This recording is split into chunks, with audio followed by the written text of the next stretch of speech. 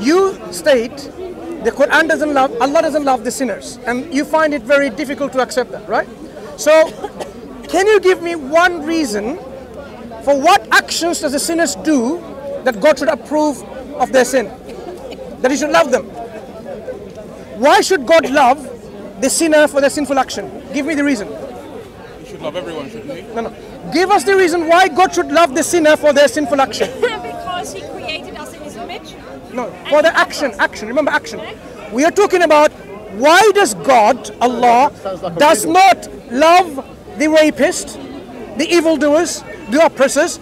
It is to do with their actions. So the love here is related to the actions. So that means Allah does not approve the actions of a liar, a deceiver, an oppressor, a rapist, and so on. Are you saying God should love a liar for their lying, a rapist for the rape, an oppressor for their oppression? I'm just saying a loving God hates the sin but loves the That's sinner. what we believe. Address the statement, address the point that I made. Islam is based on the Quran. Brother, are you suggesting that God should love the sinner for their sins, the rapist for their rape?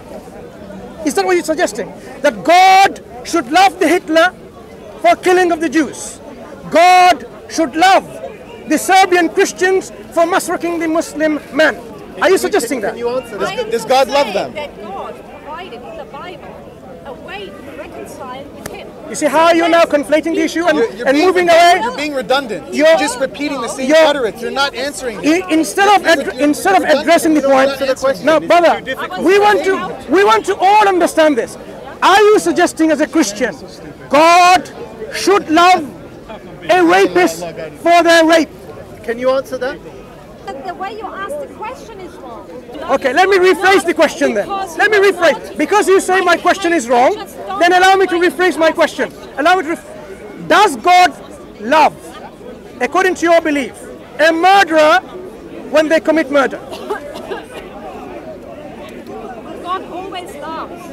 Whether He can lead you to salvation, that's a different question after you. See, now you're not addressing the question at all. Does God love Hitler? You'd say yes. Next question would be, why does God love Hitler?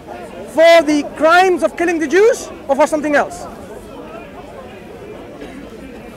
Because Hitler is His creation, just like you and I. Okay. Does God love Satan? And why does God love Satan? If God loves Satan, why does He love Satan, according to your belief?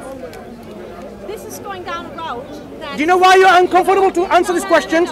Because you have no answer. I tell you what the... Do you have an answer? No, listen. Okay. I would like all of us to understand this, collectively. Do your God love Satan? And for what reason does God love Satan?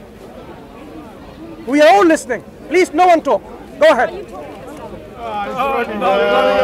Cop out.